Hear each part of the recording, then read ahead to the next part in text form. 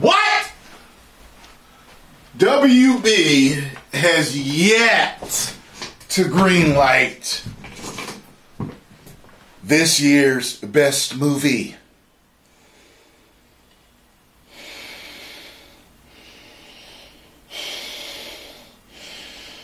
Wait till they get a load of me. Ooh. Ooh. Ooh. What? Why not? We need to find out right now. We need to find out right now. Because I don't want to become an agent of chaos. You're absolutely correct, Joker. Alright. The Batman's 2, the Batman, not the Batmans. The Batman 2 still hasn't been greenlit yet. Who the hell turned on my air conditioning upstairs? Who turned on the air up here?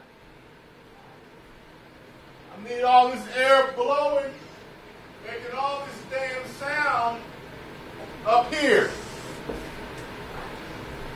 Bet you was the female of the house.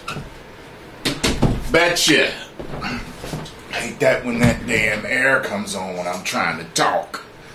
Now, the Batman still hasn't been greenlit yet by Warner Bros. Says here, the Batman has not yet been greenlit by Warner Bros. As details of big changes to DC Films franchise under the new Warner Bros. Discovery merger continue to shake out.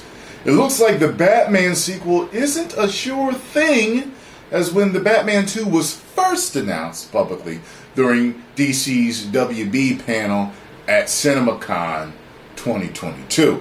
In the latest report from Variety, we're now hearing that writer-director Matt Reeves is on track for a sequel with the star Robert Pattinson, but the project remains in development and does not yet have a green light for any future film. And any future film is years away. So he's still working on it. So they want to do it. They announced it, but he's still working on it. Back in the spring of this year, Warner Bros. Pictures Group chairman Toby Emmerich told CinemaCon crowd something quite different about the Batman sequel. Matt Reeves took one of our most iconic and beloved superheroes and delivered a fresh vision that clearly resonated with audiences, and with your incredible support, shattered box office records around the world, which is one of the reasons I'm excited to break the news that Matt, Robert Pattinson, and the whole team will be taking audiences back to Gotham with the Batman 2, Emmerich stated.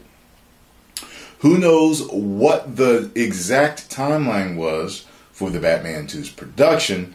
It's a moot point now, as Tony Emmerich stepped down from his position soon after CinemaCon. And we've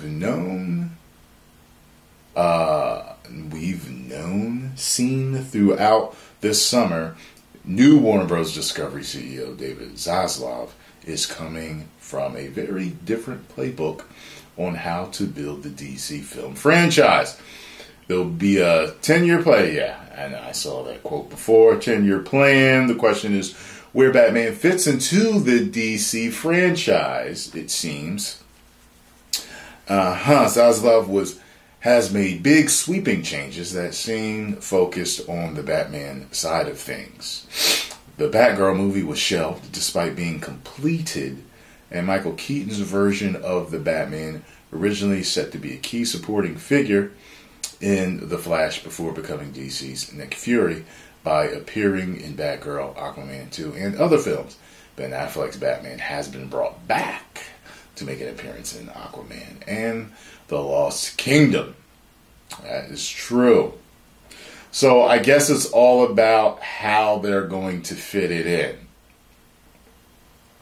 So if everything is still on course, the green light's going to come after a great script is written, and then they can start pre-production. So this hasn't said anything like scary. This hasn't said anything scary. And then they'll just have to fit it in whatever their 10-year plan is. They could make it an offshoot. Like say they've got a whole 10-year plan where everything connects. This doesn't have to connect because the first movie was made not to connect, correct? So they can make it just as a sequel to that one and continue, or they can make it a sequel to that one and connect it. Especially if they're going to do a whole multiversal thing. This Batman can definitely exist along with Ben's Batman. They bring Ben back, bring Henry back. I'm a happy camper. The Batman movie of the year for me. I actually saw people saying that Prey was movie of the year. Yeah, okay. Two different realms right there. I mean, your opinion's your opinion. Two different movies there. Two different caliber of movies, quality, storytelling, and everything. The Batman movie of the year. Post comments down below. Let me know what you thought, though. If you enjoyed my reaction, make sure you hit the like button, subscribe, and share, and let me know what you may know of this news. Maybe I missed something. 10 million subscribers